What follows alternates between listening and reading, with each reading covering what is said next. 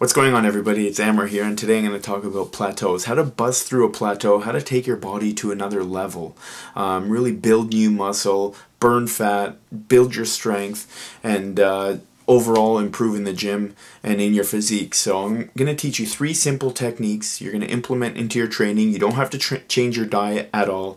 It's just 3 simple techniques you're going to start implementing into your training routine, and you're really going to see a significant difference. So before I do explain it, it's very, very important that you understand why you've probably plateaued, why a lot of people plateau.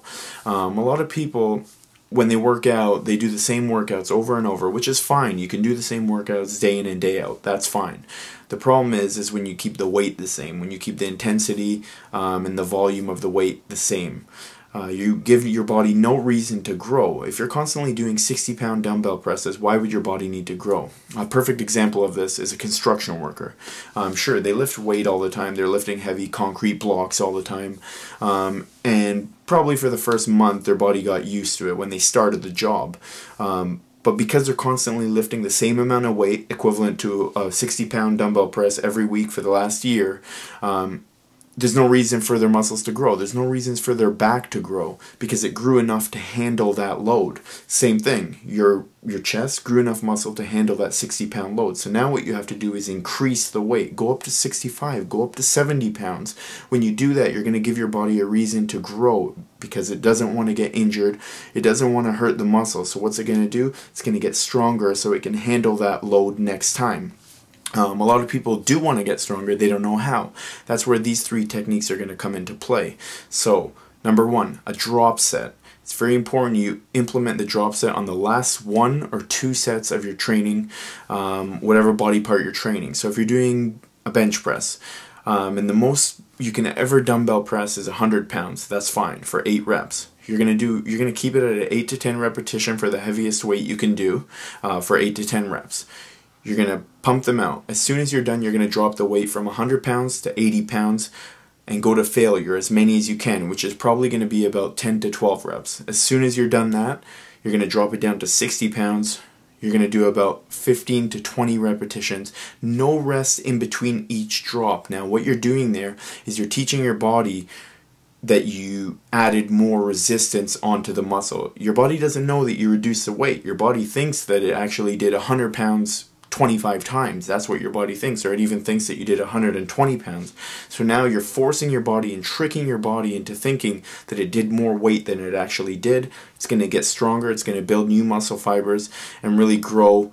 It's going to get harder and stronger and bigger, so that's exactly what you want. Another thing you can do, negative. So if you have a training partner, you can do dumbbell presses for 120 pounds and your partner's going to help you get it up and resist it down slowly. So on the way down, you're going to resist the weight on the way down, and your partner's going to help you get it up. That's very important that you do that. One thing I like doing at the end of my workouts, the third technique, is if I'm training biceps, let's say, at the end of it, what I'll do is I'll do maximum amount of chin-ups. If I'm training chest, at the end of the workout I'll do a maximum amount of push-ups, and I'll aim for very, very high numbers, like 2, 3, 4, 500 push-ups at the end of the workout. What that is going to do is force as much blood into the muscle as possible. It's going to force your body to grow. It's very important you implement these. You don't have to do them every week. Try to implement into body parts that are weaker, lacking body parts that you haven't been growing, that you haven't been progressing with the weights. So if you've been doing a 100-pound dumbbell press for the last 2 months, there's something wrong. You got to change it. You can't constantly do the same weight and expect progression. You know, if you stagnate in your training program, your body's going to do the same. Your body has no reason to change. You got to give your body a reason to grow, give your body a reason to change. So do that. Drop sets, negatives, and high intensity sets at the end of your workout. So same thing, if you did a back day, just rep out 100 pull-ups. And even if it takes you 20 sets, do 100 pull-ups. Set a goal. Aim for that goal, 100 pull-ups, 500 push-ups, 200 push-ups, whatever it is, but really force blood flow into the muscle, guys. Make sure you look around the gym. No one is sweating more than you. It's very important that you're training very hard. Keep it high intensity.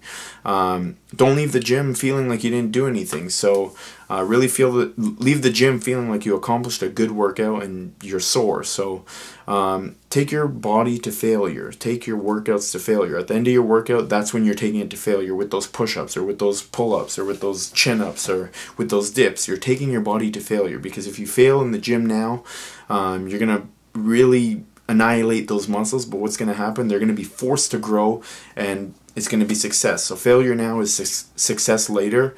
That's what you're looking for. You're looking for growth. You're looking to break through a plateau. Use those techniques: drop sets, negative sets, and high intensity repetition sets at the end of your workout. So really implement these and try it out. Let me know how it goes.